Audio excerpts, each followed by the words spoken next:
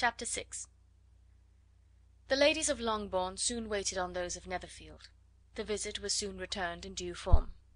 Miss Bennet's pleasing manners grew on the good will of Mrs. Hurst and Miss Bingley, and though the mother was found to be intolerable, and the younger sisters not worth speaking to, a wish of being better acquainted with them was expressed towards the two eldest.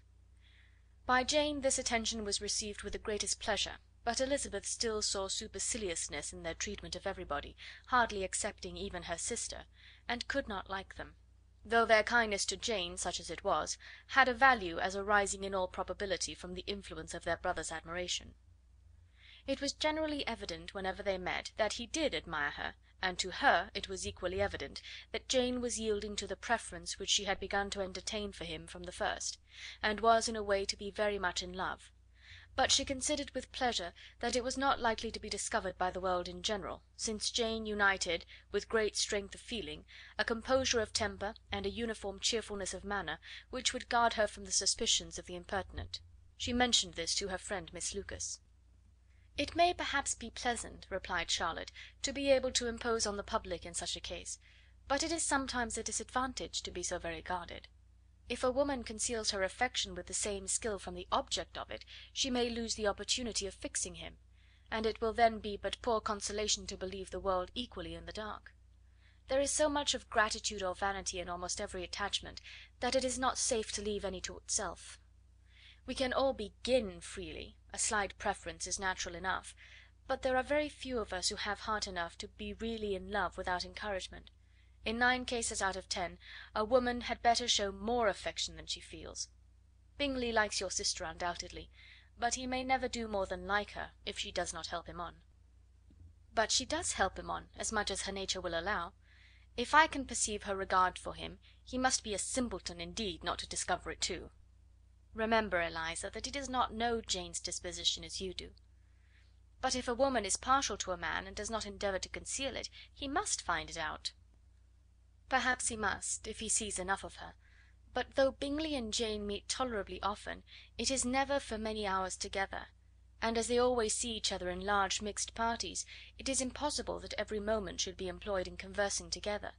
Jane should therefore make the most of every half hour in which she can command his attention. When she is secure of him, there will be more leisure for falling in love as much as she chooses." "Your plan is a good one," replied Elizabeth, "where nothing is in question but the desire of being well married, and if I were determined to get a rich husband, or any husband, I dare say I should adopt it. But these are not Jane's feelings.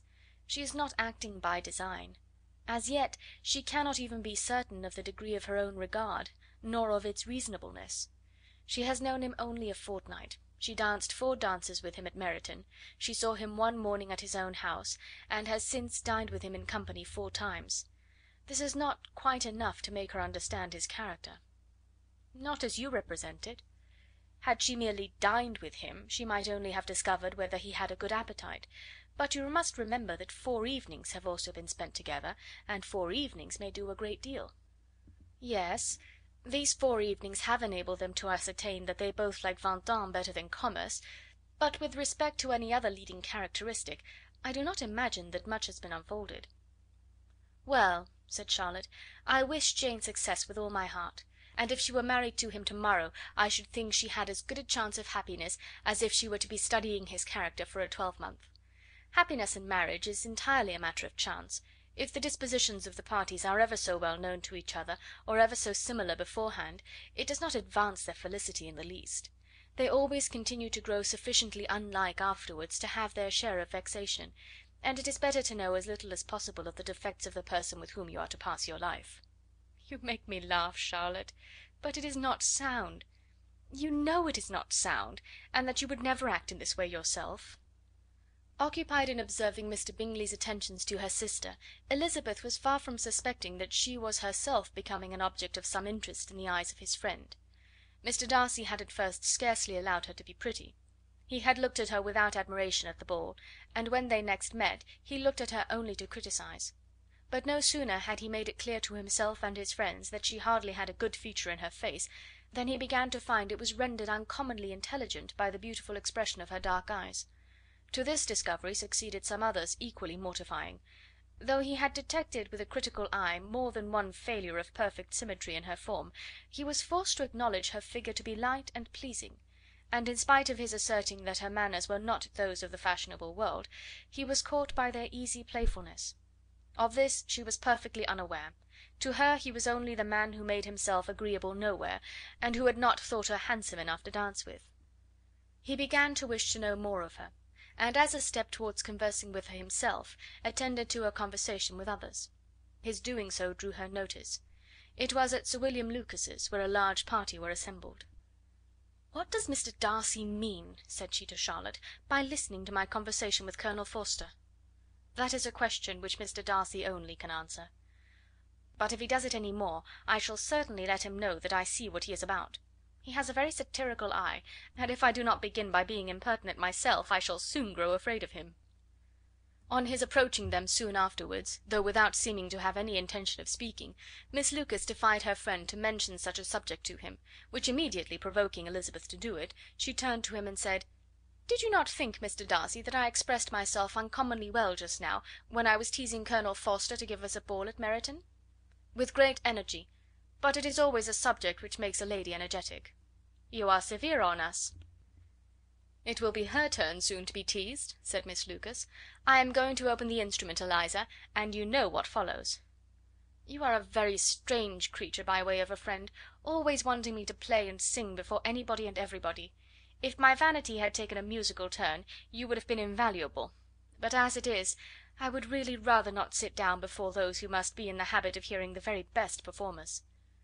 On Miss Lucas's persevering, however, she added: "Very well, if it must be so, it must." And gravely glancing at Mr. Darcy, "There is a fine old saying, which everybody here is of course familiar with: 'Keep your breath to cool your porridge,' and I shall keep mine to swell my song." Her performance was pleasing, though by no means capital. After a song or two, and before she could reply to the entreaties of several that she should sing again, she was eagerly succeeded at the instrument by her sister Mary, who, having in consequence of being the only plain one in the family, worked hard for knowledge and accomplishments, was always impatient for display. Mary had neither genius nor taste, and though vanity had given her application, it had given her likewise a pedantic air and conceited manner, which would have injured a higher degree of excellence than she had reached. Elizabeth, easy and unaffected, had been listened to with much more pleasure, though not playing half so well, and Mary, at the end of a long concerto, was glad to purchase praise and gratitude by Scotch and Irish airs, at the request of her younger sisters, who, with some of the Lucases and 2 or 3 officers, joined eagerly in dancing at one end of the room. Mr. Darcy stood near them in silent indignation at such a mode of passing the evening, to the exclusion of all conversation, and was too much engrossed by his thoughts to perceive that Sir William Lucas was his neighbour, till Sir William thus began: "What a charming amusement for young people this is, Mr. Darcy! There is nothing like dancing after all. I consider it as one of the first refinements of polished society." "Certainly, sir, and it has the advantage also of being in vogue amongst the less polished societies of the world. Every savage can dance." Sir William only smiled. "Your friend performs delightfully," he continued, after a pause, on seeing Bingley join the group, "and I doubt not that you are an adept in the science yourself, Mr. Darcy." "You saw me dance at Meryton, I believe, sir?" "Yes, indeed, and received no inconsiderable pleasure from the sight. Do you often dance at St. James's?" "Never, sir." "Do you not think it would be a proper compliment to the place?" "It is a compliment which I never pay to any place, if I can avoid it." "You have a house in town, I conclude?" Mr. Darcy bowed. "I had once had some thought of fixing in town myself, for I am fond of superior society, but I did not feel quite certain that the air of London would agree with Lady Lucas." He paused in hopes of an answer, but his companion was not disposed to make any, and Elizabeth at that instant moving towards them, he was struck with the action of doing a very gallant thing, and called out to her: "My dear Miss Eliza, why are you not dancing? Mr. Darcy, you must allow me to present this young lady to you as a very desirable partner. You cannot refuse to dance, I am sure, when so much beauty is before you." And taking her hand, he would have given it to Mr. Darcy, who, though extremely surprised, was not unwilling to receive it, when she instantly drew back, and said with some discomposure to Sir William: "Indeed, sir, I have not the least intention of dancing. I entreat you not to suppose that I moved this way in order to beg for a partner." Mr. Darcy, with grave propriety, requested to be allowed the honour of her hand, but in vain. Elizabeth was determined, nor did Sir William at all shake her purpose by his attempt at persuasion. "You excel so much in the dance, Miss Eliza, that it is cruel to deny me the happiness of seeing you; and though this gentleman dislikes the amusement in general, he can have no objection, I am sure, to oblige us for one half hour." "Mr. Darcy is all politeness," said Elizabeth, smiling. "He is indeed; but considering the inducement, my dear Miss Eliza, we cannot wonder at his complaisance, for who would object to such a partner?" Elizabeth looked archly, and turned away. Her resistance had not injured her with the gentleman, and he was thinking of her with some complacency when thus accosted by Miss Bingley. "I can guess the subject of your reverie." "I should imagine not." "You are considering how insupportable it would be to pass many evenings in this manner, in such society; and indeed I am quite sure of your opinion. I was never more annoyed. The insipidity, and yet the noise; the nothingness, and yet the self importance of all these people. What would I give to hear your strictures on them?" "Your conjecture is totally wrong, I assure you. My mind was more agreeably engaged. I have been meditating on the very great pleasure which a pair of fine eyes in the face of a pretty woman can bestow." Miss Bingley immediately fixed her eyes on his face, and desired he would tell her what lady had the credit of inspiring such reflections. Mr. Darcy replied with great intrepidity, "Miss Elizabeth Bennet." "Miss Elizabeth Bennet!" repeated Miss Bingley. "I am all astonishment. How long has she been such a favourite? And pray, when am I to wish you joy?" "That is exactly the question which I expected you to ask. A lady's imagination is very rapid; it jumps from admiration to love, from love to matrimony, in a moment. I knew you would be wishing me joy. Nay, if you are serious about it, I shall consider the matter as absolutely settled. You will be having a charming mother in law indeed, and of course she will always be at Pemberley with you." He listened to her with perfect indifference while she chose to entertain herself in this matter, and as his composure convinced her that all was safe, her wit flowed long.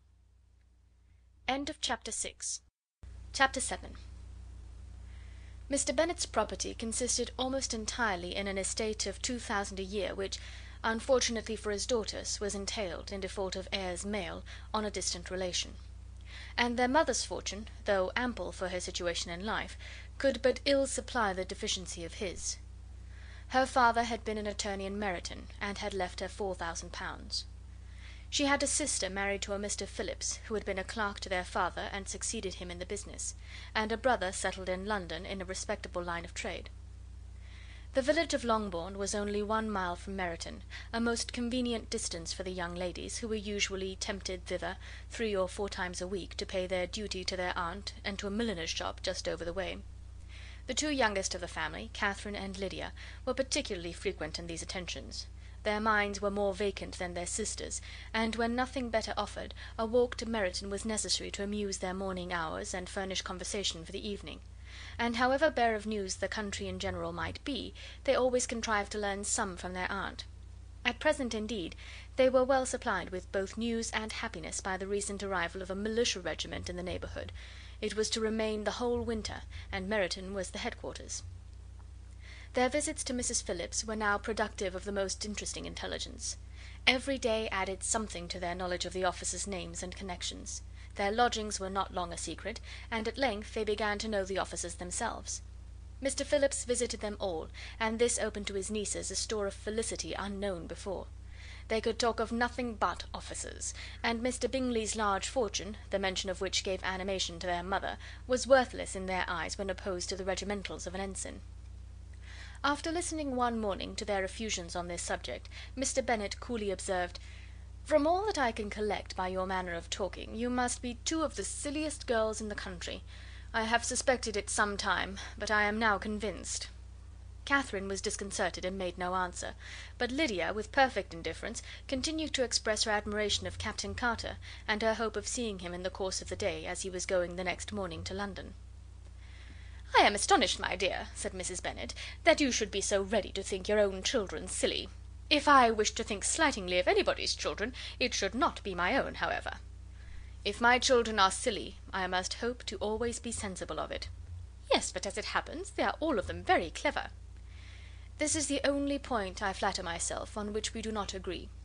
I had hoped that our sentiments coincided in every particular, but I must so far differ from you as to think our 2 youngest daughters uncommonly foolish." My dear Mr. Bennet, you must not expect such girls to have the sense of their father and mother. When they get to our age, I dare say they will not think about officers any more than we do. I remember the time when I liked a red coat myself very well, and indeed so I do still at my heart. And if a smart young colonel, with 5,000 or 6,000 a year, should want one of my girls, I shall not say nay to him. And I thought Colonel Forster looked very becoming the other night at Sir William's in his regimentals." "Mamma," cried Lydia, "my aunt says that Colonel Forster and Captain Carter do not go so often to Miss Watson's as they did when they first came. She sees them now very often standing in Clark's library." Mrs. Bennet was prevented replying by the entrance of the footman with a note for Miss Bennet. It came from Netherfield, and the servant waited for an answer. Mrs. Bennet's eyes sparkled with pleasure, and she was eagerly calling out, while her daughter read, "Well, Jane, who is it from? What is it about? What does he say? Well, Jane, make haste and tell us. Make haste, my love." "It is from Miss Bingley," said Jane, and then read it aloud. "My dear friend, if you are not so compassionate as to dine to-day with Louisa and me, we shall be in danger of hating each other for the rest of our lives, for a whole day's tete-a-tete between two women can never end without a quarrel. Come as soon as you can on receipt of this. My brother and the gentlemen are to dine with the officers. Yours ever, Caroline Bingley." "With the officers!" cried Lydia. "I wonder my aunt did not tell us of that." "Dining out," said Mrs. Bennet. "That is very unlucky." "Can I have the carriage?" said Jane. "No, my dear, you had better go on horseback, because it seems likely to rain, and then you must stay all night." "That would be a good scheme," said Elizabeth, "if you were sure that they would not offer to send her home."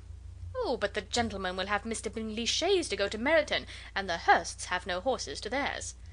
"I had much rather go in the coach." "But, my dear, your father cannot spare the horses, I am sure. They are wanted in the farm, Mr. Bennet, are they not?" "They are wanted in the farm much oftener than I can get them." "But if you have got them to-day," said Elizabeth, "my mother's purpose will be answered." She did at last extort from her father an acknowledgment that the horses were engaged. Jane was therefore obliged to go on horseback, and her mother attended her to the door with many cheerful prognostics of a bad day. Her hopes were answered. Jane had not been gone long before it rained hard. Her sisters were uneasy for her, but her mother was delighted. The rain continued the whole evening without intermission. Jane certainly could not come back. "This was a lucky idea of mine, indeed," said Mrs. Bennet, more than once, as if the credit of making it rain were all her own. Till the next morning, however, she was not aware of all the felicity of her contrivance. Breakfast was scarcely over when a servant from Netherfield brought the following note for Elizabeth. "My dearest Lizzy, I find myself very unwell this morning, which I suppose is to be imputed to my getting wet through yesterday. My kind friends will not hear of my returning till I am better. They insist also on my seeing Mr. Jones, therefore do not be alarmed if you should hear of his having been to me, and, excepting a sore throat and headache, there is not much the matter with me. Yours, etc." "Well, my dear," said Mr. Bennet, when Elizabeth had read the note aloud, "if your daughter should have a dangerous fit of illness, if she should die, it would be a comfort to know that it was all in pursuit of Mr. Bingley, and under your orders." "Oh, I am not afraid of her dying. People do not die of little trifling colds. She will be taken good care of. As long as she stays there, it is all very well. I would go and see her if I could have the carriage."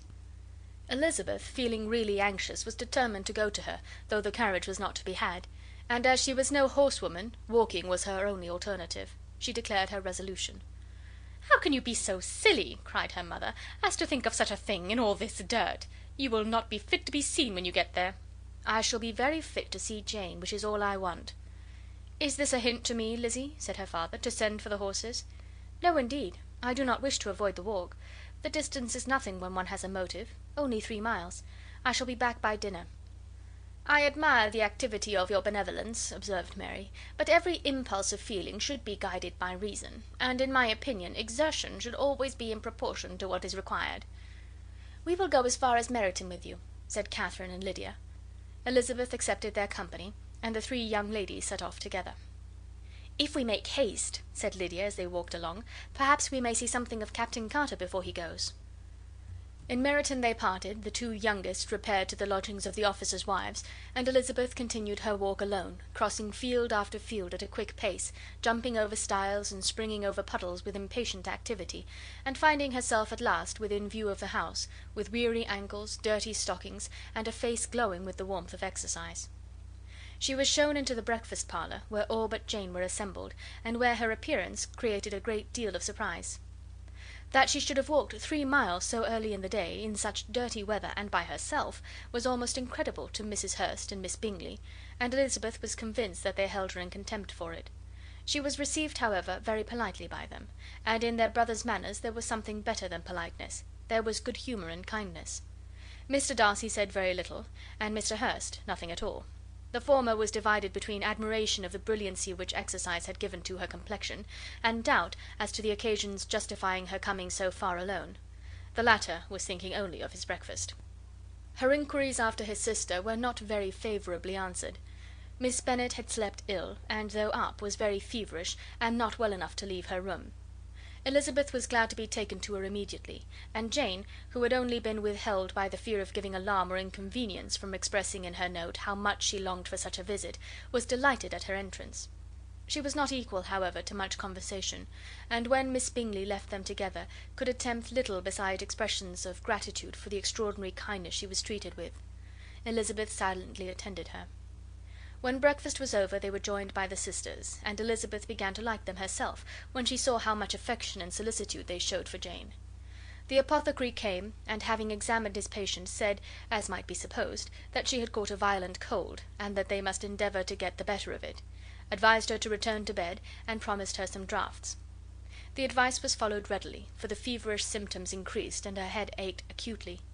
Elizabeth did not quit her room for a moment, nor were the other ladies often absent.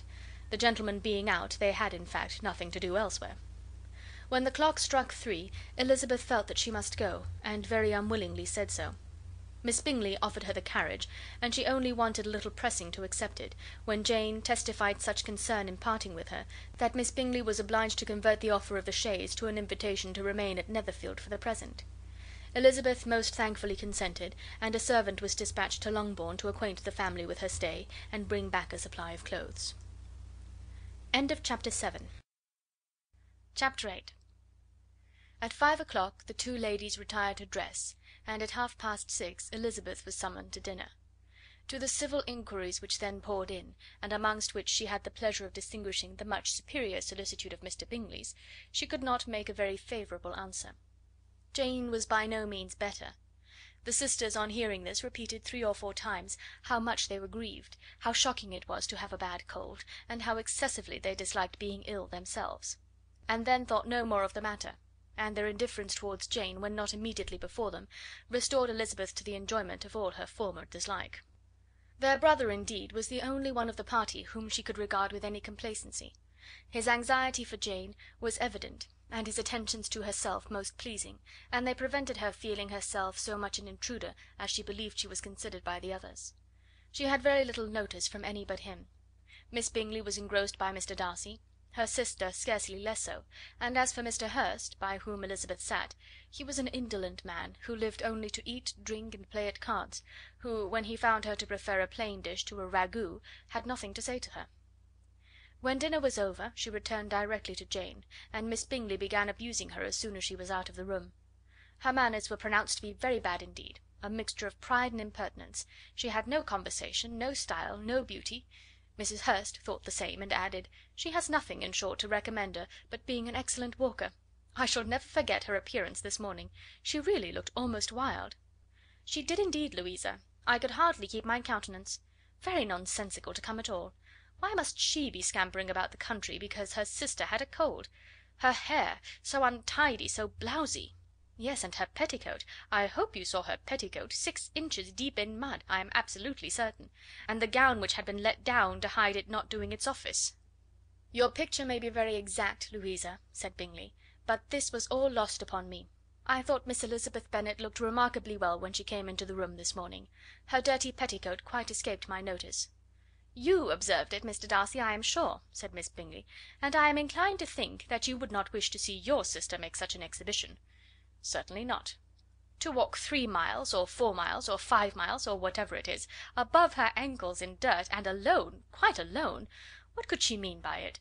It seems to me to show an abominable sort of conceited independence, a most country town indifference to decorum." "It shows an affection for her sister that is very pleasing," said Bingley. "I am afraid, Mr. Darcy," observed Miss Bingley in a half whisper, "that this adventure has rather affected your admiration of her fine eyes." "Not at all," he replied; "they were brightened by the exercise." A short pause followed this speech, and Mrs. Hurst began again.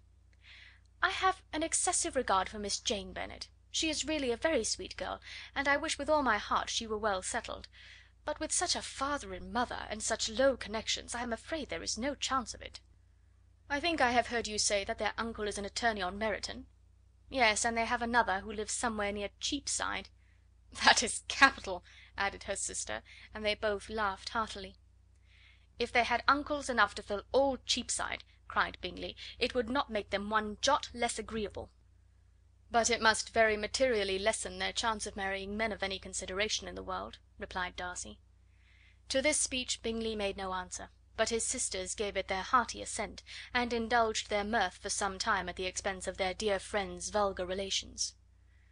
With the renewal of tenderness, however, they returned to her room on leaving the dining parlour, and sat with her till summoned to coffee.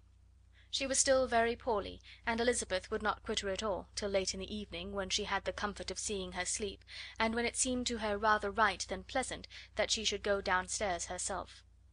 On entering the drawing room, she found the whole party at loo, and was immediately invited to join them, but suspecting them to be playing high, she declined it, and making her sister the excuse, said she would amuse herself for the short time she could stay below with a book. Mr. Hurst looked at her with astonishment. "Do you prefer reading to cards?" said he. "That is rather singular." "Miss Eliza Bennet," said Miss Bingley, "despises cards. She is a great reader, and has no pleasure in anything else." "I deserve neither such praise nor such censure," cried Elizabeth. "I am not a great reader, and I have pleasure in many things." "In nursing your sister I am sure you have pleasure," said Bingley, "and I hope it will soon be increased by seeing her quite well." Elizabeth thanked him from her heart, and then walked towards the table where a few books were lying. He immediately offered to fetch her others, all that his library afforded.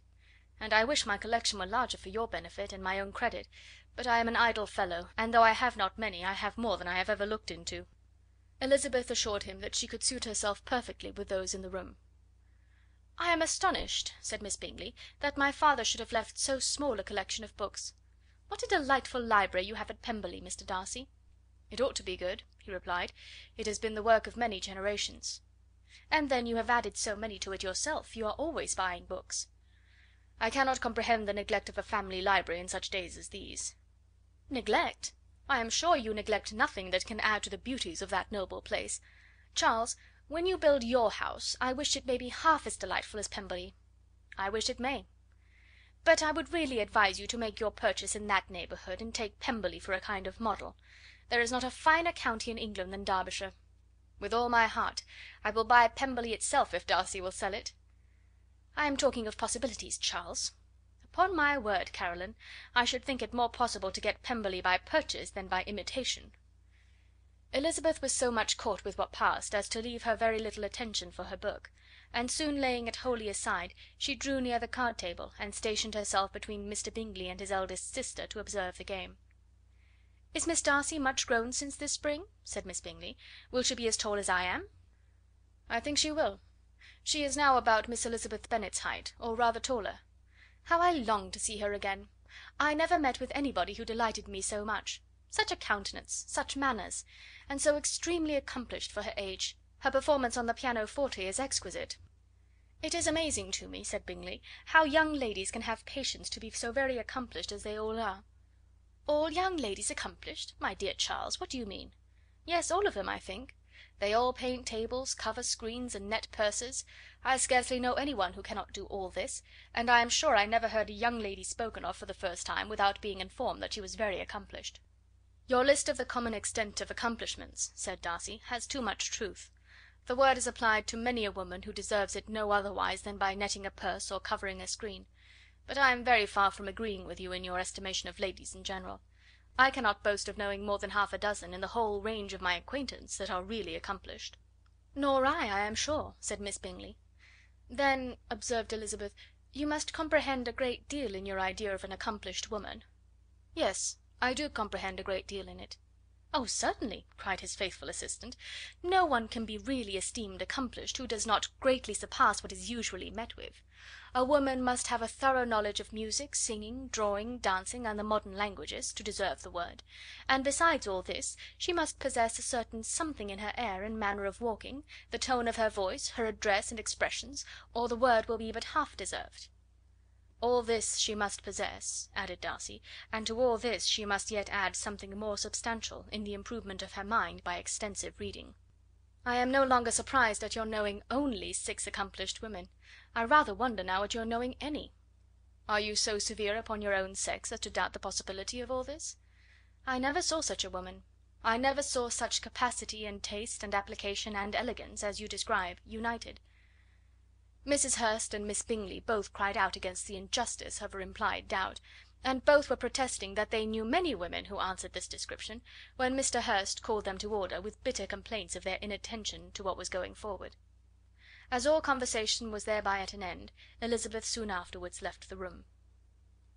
"Elizabeth Bennet," said Miss Bingley, when the door was closed on her, "is one of those young ladies who seek to recommend themselves to the other sex by undervaluing their own, and with many men, I dare say, it succeeds; but, in my opinion, it is a paltry device, a very mean art." "Undoubtedly," replied Darcy, to whom this remark was chiefly addressed, "there is a meanness in all the arts which ladies sometimes condescend to employ for captivation. Whatever bears affinity to cunning is despicable." Miss Bingley was not so entirely satisfied with this reply as to continue the subject.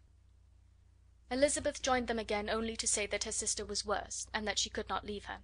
Bingley urged Mr. Jones being sent for immediately, while his sisters, convinced that no country advice could be of any service, recommended an express to town for one of the most eminent physicians. This she would not hear of, but she was not so unwilling to comply with their brother's proposal, and it was settled that Mr. Jones should be sent for early in the morning, if Miss Bennet were not decidedly better. Bingley was quite uncomfortable. His sisters declared that they were miserable. They solaced their wretchedness, however, by duets after supper, while he could find no better relief to his feelings than by giving the housekeeper directions that every attention might be paid to the sick lady and her sister. Chapter 9. Elizabeth passed the chief of the night in her sister's room, and in the morning had the pleasure of being able to send a tolerable answer to the inquiries which she very early received from Mr. Bingley by a housemaid, and some time afterwards from the 2 elegant ladies who waited on his sisters. In spite of this amendment, however, she requested to have a note sent to Longbourn, desiring her mother to visit Jane, and form her own judgment of her situation. The note was immediately dispatched, and its contents as quickly complied with. Mrs. Bennet, accompanied by her 2 youngest girls, reached Netherfield soon after the family breakfast. Had she found Jane in any apparent danger, Mrs. Bennet would have been very miserable; but being satisfied on seeing her that her illness was not alarming, she had no wish of her recovering immediately, as her restoration to health would probably remove her from Netherfield. She would not listen, therefore, to her daughter's proposal of being carried home, neither did the apothecary, who arrived about the same time, think it at all advisable. After sitting a little while with Jane, on Miss Bingley's appearance and invitation, the mother and 3 daughters all attended her into the breakfast parlour. Bingley met them with hopes that Mrs. Bennet had not found Miss Bennet worse than she expected. "Indeed I have, sir," was her answer. "She is a great deal too ill to be moved. Mr. Jones says we must not think of moving her. We must trespass a little longer on your kindness." "Removed!" cried Bingley. "It must not be thought of.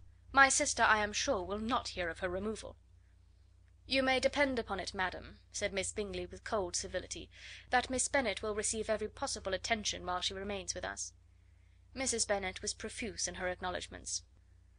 "I am sure," she added, "if it was not for such good friends, I do not know what would become of her, for she is very ill indeed, and suffers a vast deal, though with the greatest patience in the world, which is always the way with her, for she has, without exception, the sweetest temper I have ever met with. I often tell my other girls that they are nothing to her. You have a sweet room here, Mr. Bingley, and a charming prospect over the gravel walk. I do not know a place in the country that is equal to Netherfield.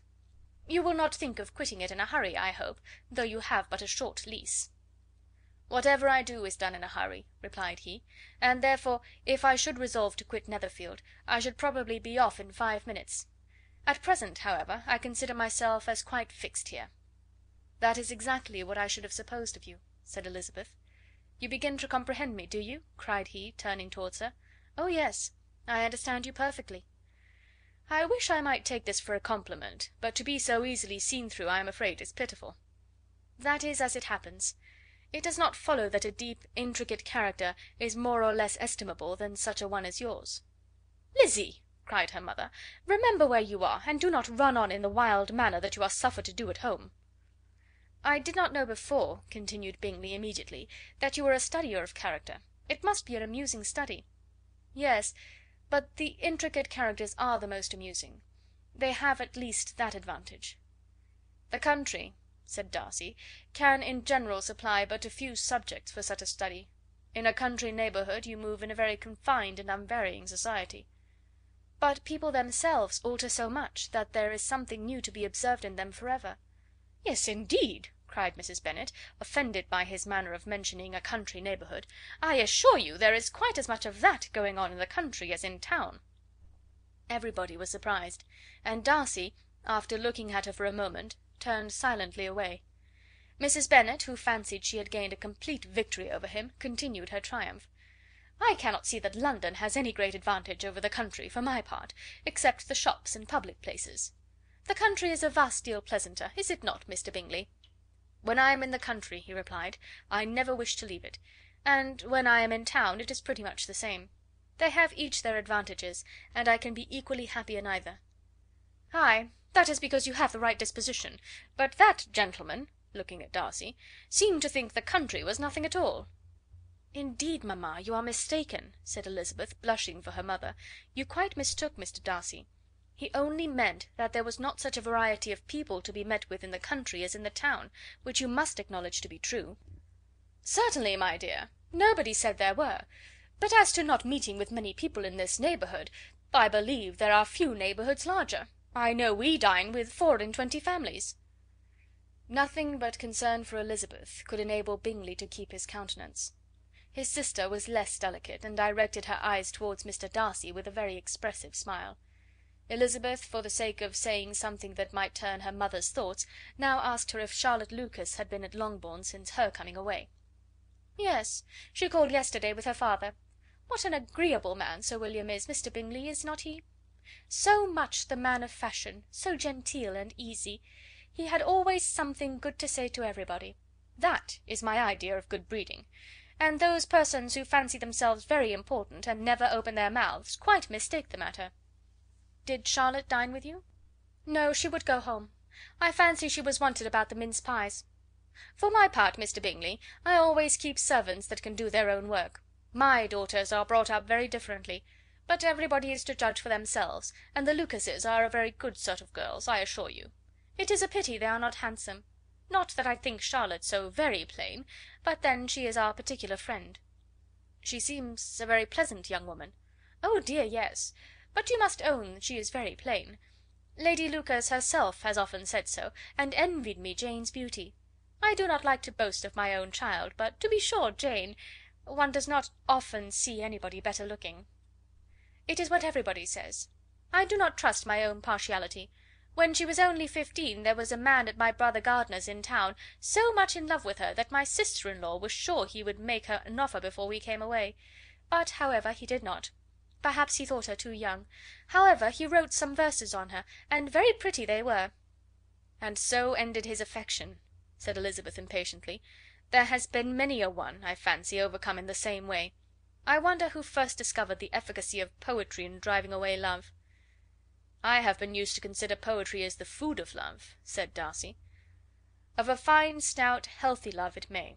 Everything nourishes what is strong already; but if it be only a slight, thin sort of inclination, I am convinced that one good sonnet will starve it entirely away." Darcy only smiled, and the general pause which ensued made Elizabeth tremble lest her mother should be exposing herself again.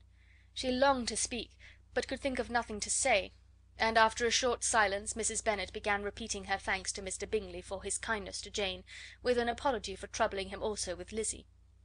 Mr. Bingley was unaffectedly civil in his answer, and forced his younger sister to be civil also, and say what the occasion required. She performed her part indeed without much graciousness, but Mrs. Bennet was satisfied, and soon afterwards ordered her carriage. Upon this signal the youngest of her daughters put herself forward. The two girls had been whispering to each other during the whole visit, and the result of it was, that the youngest should tax Mr. Bingley with having promised on his first coming into the country to give a ball at Netherfield. Lydia was a stout, well-grown girl of 15, with a fine complexion and good-humoured countenance, a favourite with her mother, whose affection had brought her into public at an early age.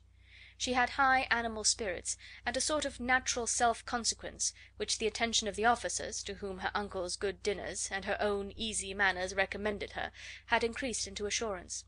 She was very equal, therefore, to address Mr. Bingley on the subject of the ball, and abruptly reminded him of his promise, adding that it would be the most shameful thing in the world if he did not keep it. His answer to this sudden attack was delightful to their mother's ear. "I am perfectly ready, I assure you, to keep my engagement, and when your sister is recovered you shall, if you please, name the very day of the ball. But you would not wish to be dancing when she is ill?" Lydia declared herself satisfied. Oh, yes! It would be much better to wait till Jane was well, and by that time most likely Captain Carter would be at Meryton again. And when you have given your ball," she added, "I shall insist on their giving one also. I shall tell Colonel Forster that it will be quite a shame if he does not." Mrs. Bennet and her daughters then departed, and Elizabeth returned instantly to Jane, leaving her own and her relations' behaviour to the remarks of the two ladies and Mr. Darcy, the latter of whom, however, could not be prevailed on to join in their censure of her, in spite of all Miss Bingley's witticisms on fine eyes.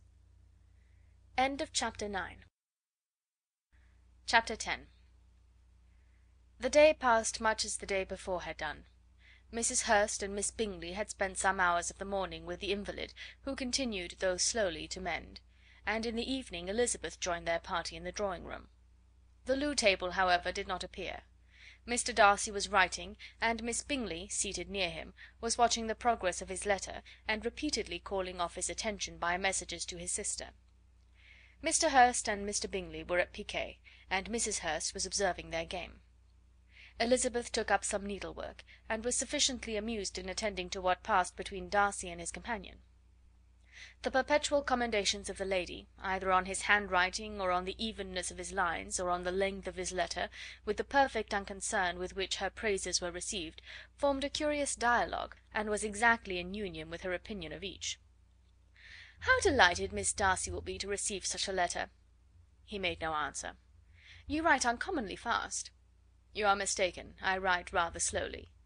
"How many letters you must have occasion to write in the course of a year! Letters of business, too! How odious I should think them!" "It is fortunate, then, that they fall to my lot instead of yours." "Pray tell your sister that I long to see her." "I have already told her so once, by your desire." "I am afraid you do not like your pen. Let me mend it for you. I mend pens remarkably well." "Thank you, but I always mend my own." "How can you contrive to write so even?" He was silent. "Tell your sister I am delighted to hear of her improvement on the harp, and pray let her know that I am quite in raptures with her beautiful little design for a table, and I think it infinitely superior to Miss Grantley's." "Will you give me leave to defer your raptures till I write again? At present I have not room to do them justice." "Oh, it is of no consequence. I shall see her in January. But do you always write such charming long letters to her, Mr. Darcy?" "They are generally long, but whether always charming it is not for me to determine." "It is a rule with me, that a person who can write a long letter with ease cannot write ill." "That will not do for a compliment to Darcy, Caroline," cried her brother, "because he does not write with ease. He studies too much for words of 4 syllables. Do not you, Darcy?"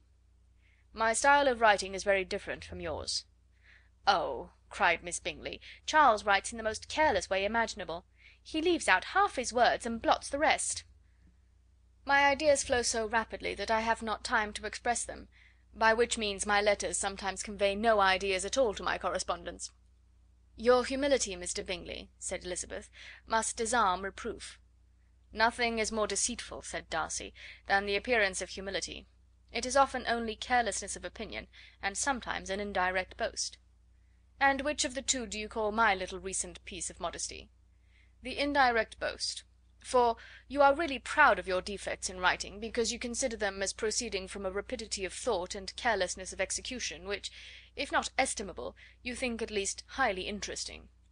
The power of doing anything with quickness is always prized much by the possessor, and often without any attention to the imperfection of the performance. When you told Mrs. Bennet this morning that if you ever resolved upon quitting Netherfield you should be gone in 5 minutes, you meant it to be a sort of panegyric, of compliment to yourself. And yet what is there so very laudable in the precipitance which must leave very necessary business undone, and can be of no real advantage to yourself or any one else?" "Nay," cried Bingley, "this is too much, to remember at night all the foolish things that were said in the morning. And yet, upon my honour, I believe what I said of myself to be true, and I believe it at this moment. At least, therefore, I did not assume the character of needless precipitance merely to show off before the ladies." "I dare say you believed it, but I am by no means convinced that you would have gone with such celerity. Your conduct would be quite as dependent on chance as that of any man I know, and if, as you were mounting your horse, a friend were to say, 'Bingley, you had better stay till next week,' you would probably do it. You would probably not go, and, at another word, might stay a month." "You have only proved by this," cried Elizabeth, "that Mr. Bingley did not do justice to his own disposition. You have shown him off now much more than he did himself." "I am exceedingly gratified," said Bingley, "by your converting what my friend says into a compliment on the sweetness of my temper; but I am afraid you are giving it a turn which that gentleman did by no means intend; for he would certainly think better of me if, under such a circumstance, I were to give a flat denial, and ride off as fast as I could." "Would Mr. Darcy, then, consider the rashness of your original intentions as atoned for by your obstinacy in adhering to it?" "Upon my word, I cannot exactly explain the matter. Darcy must speak for himself." "You expect me to account for opinions which you choose to call mine, but which I have never acknowledged. Allowing the case, however, to stand according to your representation, you must remember, Miss Bennet, that the friend who is supposed to desire his return to the house, and the delay of his plan, has merely desired it, asked it without offering one argument in favour of its propriety. To yield readily, easily, to the persuasion of a friend is no merit with you. To yield without conviction is no compliment to the understanding of either." "You appear to me, Mr. Darcy, to allow nothing for the influence of friendship and affection. A regard for the requester would often make one yield readily to a request without waiting for arguments to reason one into it. I am not particularly speaking of such a case as you have supposed about Mr. Bingley. We may as well wait, perhaps, till the circumstance occurs before we discuss the discretion of his behaviour thereupon. But in general and ordinary cases between friend and friend, where one of them is desired by the other to change a resolution of no very great moment, should you think ill of that person for complying with the desire without waiting to be argued into it? Will it not be advisable, before we proceed on this subject, to arrange with rather more precision the degree of importance which is to appertain to this request, as well as the degree of intimacy subsisting between the parties?" "By all means," cried Bingley. "Let us hear all the particulars, not forgetting their comparative height and size, for that will have more weight in the argument, Miss Bennet, than you may be aware of. I assure you that if Darcy were not such a great tall fellow in comparison with myself, I should not pay him half so much deference. I declare I do not know a more awful object than Darcy on particular occasions, and in particular places; at his own house especially, and of a Sunday evening, when he has nothing to do." Mr. Darcy smiled, but Elizabeth thought she could perceive that he was rather offended, and therefore checked her laugh. Miss Bingley warmly resented the indignity he had received, in an expostulation with her brother for talking such nonsense. "I see your design, Bingley," said his friend. "You dislike an argument, and want to silence this. Perhaps I do. Arguments are too much like disputes. If you and Miss Bennet will defer yours till I am out of the room, I shall be very thankful, and then you may say whatever you like of me." "What you ask," said Elizabeth, "is no sacrifice on my side, and Mr. Darcy had much better finish his letter." Mr. Darcy took her advice, and did finish his letter. When that business was over, he applied to Miss Bingley and Elizabeth for an indulgence of some music. Miss Bingley moved with some alacrity to the pianoforte, and, after a polite request that Elizabeth would lead the way, which the other as politely and more earnestly negatived, she seated herself.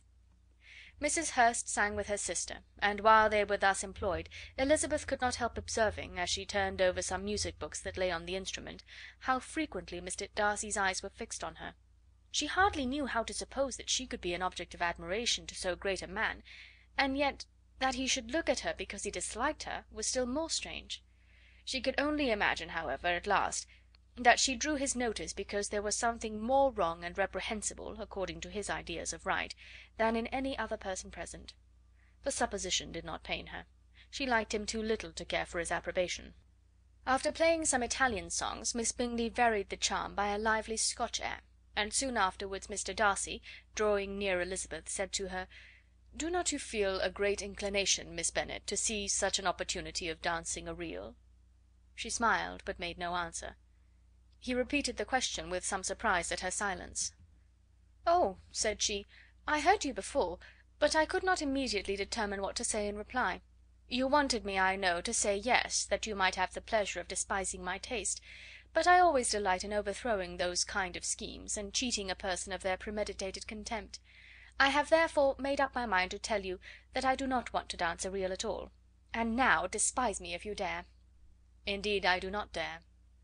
Elizabeth, having rather expected to affront him, was amazed at his gallantry, but there was a mixture of sweetness and archness in her manner which made it difficult for her to affront anybody, and Darcy had never been so bewitched by any woman as he was by her.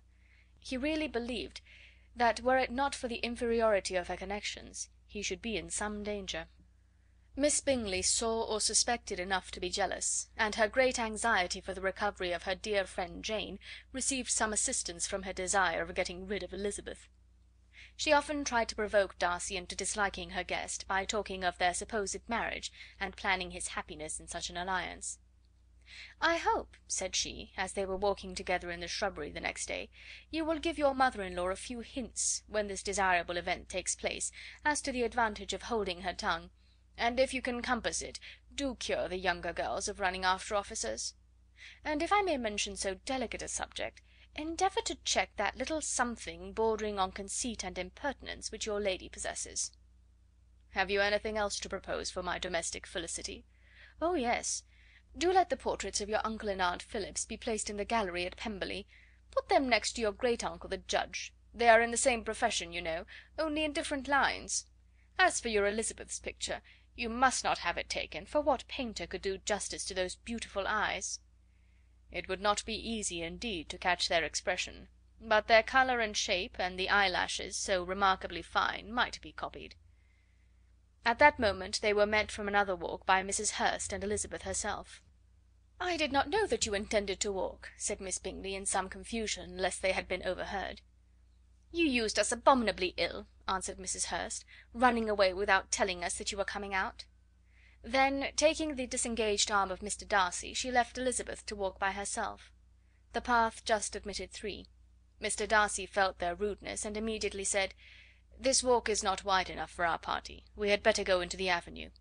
But Elizabeth, who had not the least inclination to remain with them, laughingly answered, "No, no, stay where you are. You are charmingly grouped, and appear to uncommon advantage. The picturesque would be spoiled by admitting a fourth. Good bye." She then ran gaily off, rejoicing, as she rambled about, in the hope of being at home again in a day or two. Jane was already so much recovered as to intend leaving her room for a couple of hours that evening. Chapter 10.